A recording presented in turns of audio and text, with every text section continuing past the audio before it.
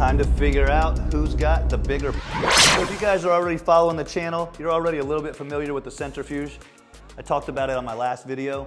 On this video, we're gonna go way more in depth on the process of centrifugation and why we use a centrifuge, and we're gonna have fun with it. A centrifuge is a very important tool for dog breeders, so I do recommend you having one. It's tools like this that allow you to really earn the term advanced breeder. Because like we talked about before, using a centrifuge will 100%, hands down, it's not an opinion, it's a fact. It will increase your breeding success. And if you want to learn more about increasing your breeding success, I invite you to check out the Advanced Breeders Network. Link is in the description. I'm gonna deliver the information a little bit differently today about the centrifuge. I'm gonna give you a detailed description with the proper terminology, and then I'm gonna explain it in a more simple way to understand. And we're gonna have fun with it today. We're gonna see who's got the bigger wiener. Any of you kids want another wiener? That's definitely not what's going on today. But now that I got your attention, check out this amazing deal from the Advanced Breeders Network. The ABN Pro Breeder Bundle will give you access to our virtual whelping guide, our puppy medical guide, and give you the opportunity to book a one-on-one consultation with one of our expert breeders. But that's not it. You even receive $175 in breeder supplies so you're prepared for that next litter. This is a limited time opportunity, so don't miss out. Pellet, a Frenchie or a Cane Corso. We're gonna pull them both, we're gonna spin down the samples, and then we're gonna see who's got the bigger pellet. Remember, it's techniques like this that make you an advanced breeder. So like I was saying, it's not an opinion that using a centrifuge will increase your breeding success. It's a fact. So let's go over why. Significance of semen concentration. Your breeding success heavily relies on the quality and quantity of semen used during the process. Semen concentration refers to the number of sperm cells present in a given volume of ejaculate. Higher semen concentration ensures a greater number of healthy and motile sperm, increasing the likelihood of successful fertilization. Centrifugation is a laboratory technique when you use a centrifuge to separate different components of a liquid sample based on their density. In this case, dog semen. Centrifugation is employed to concentrate the sperm cells by removing excess seminal plasma and non-sperm debris. This process enhances the overall quality and motility of the sperm, enhancing the chances of successful breeding. We're gonna get rid of the stuff that's in the way and the bad semen, and it's gonna concentrate just the good semen. It's gonna improve the semen quality.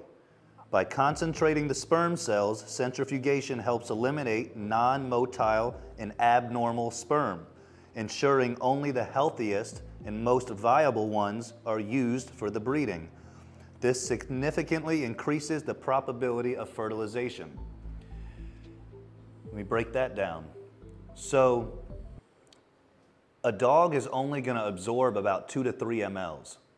So if you take an 8 cc collection and you throw all 8 cc's in there, 5 or 6 of that's going to come out, only 2 or 3 are going to get absorbed, and only the semen that's in that 2 or 3 cc's is going to get absorbed and have a chance at fertilization. Now imagine if you spun that sample down to a semen pellet and used just enough prostatic fluid along with that pellet, say 2 cc's. So let's say we condense all the semen that's in the sample down into a 2 cc sample and then inseminate with that. Now all the semen got in there. Not only did all the semen get in there, but the bad ones and the not good ones that might get in the way and inhibit the other ones are out of the way. So obviously that's going to increase your chances. A higher concentration of sperm cells in a given volume of semen provides a greater number of sperm available for fertilization. This maximizes the chances of successful breeding and increases the probability of conception. Did I already read that? I might have. Reduces inhibitory factors. Centrifugation eliminates potential inhibitory factors present in the seminal plasma that may hinder sperm function. This ensures that sperm cells are in an optimal environment promoting successful fertilization. All right, let's go over what you're gonna need or what you're gonna use. These are semen collection bags, or you can just use a regular Ziploc. You don't need this for what we're doing today, but I recommend using a semen collection bag. You're gonna need some syringes to pull the semen out and transfer it into your tube. And that's really all we need today, because we're not doing an insemination. Here's your girlfriend. Your old girlfriend. All right, stand up, big boy. Stand up.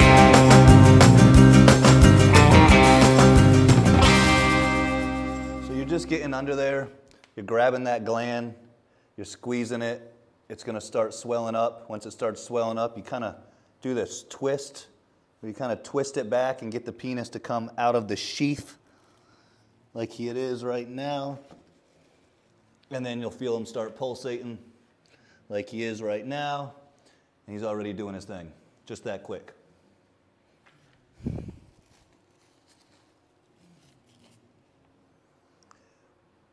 Now it only takes a couple minutes to do a collection. The semen's only coming out for the first 2-3 minutes. Everything after that is prostatic fluid. All right, so we got our collection. It's not that hamburger. So we got our Magilla Gorilla, Magilla Gorilla, Magilla Gorilla, Magilla Gorilla.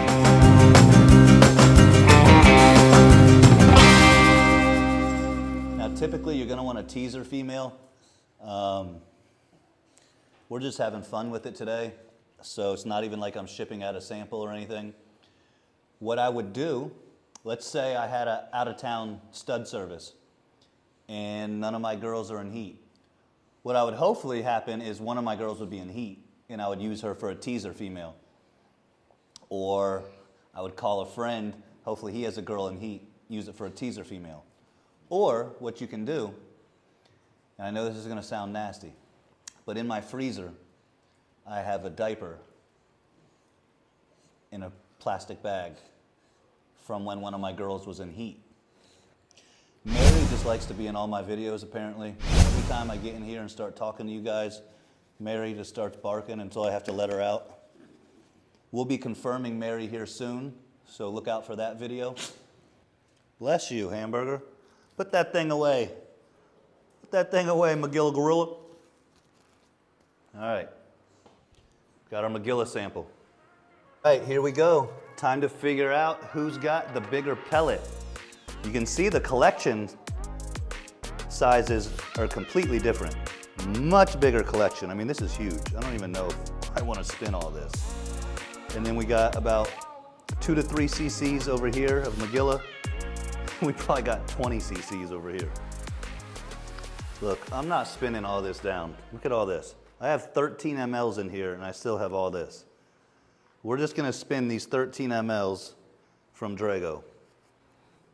All right, so you see we collected the semen in the bag. We used the syringe to transport the semen over to the vial. We have 13 mLs we're gonna put in here. Now, when using your centrifuge, it's important that you have an even weight distribution. Otherwise, it's gonna jump all over the place. So, we're putting 13 mLs in. That means the slot across from it, we're gonna need 13 mLs of water.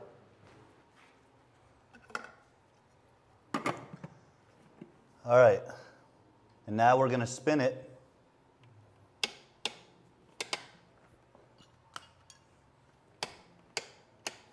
And now we're gonna spin it for just over 1,500 RPMs for 2 minutes.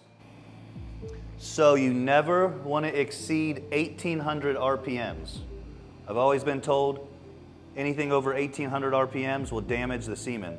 So, like I just told you, I recommend spinning it at just over 1,500 RPMs for 2 minutes.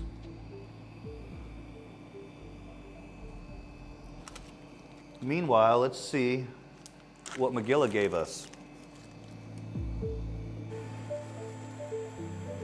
Now, if I was gonna be doing a breeding, I would probably use a pipette on the end of this to pull the semen out. Makes it a lot easier, but it's just not necessary.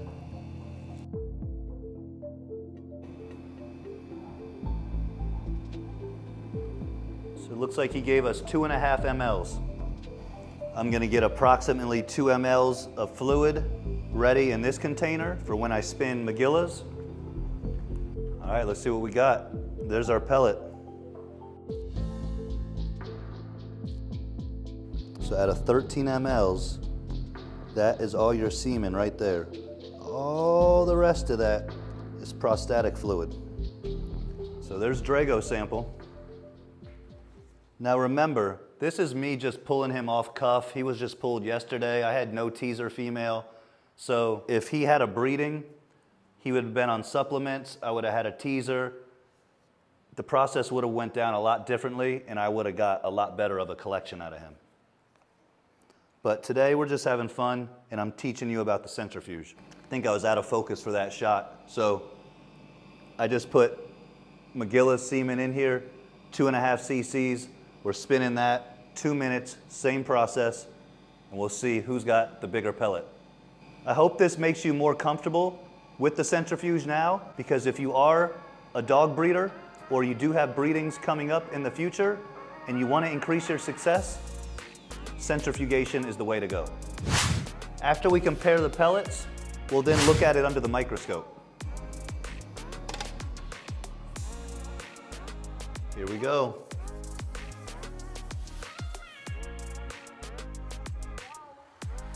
So the white writing is Magilla, the black is Drago. All right, there's our pellets. Black writing is Drago. 13 cc's spun down. On the right, the white is Magilla, the Frenchie. 2.5 cc's spun down. And look at the pellet size. Magilla's pellet is almost as big as Drago's, and that's only with 2.5 cc's. That tells us that Magilla's semen was much denser than Drago's.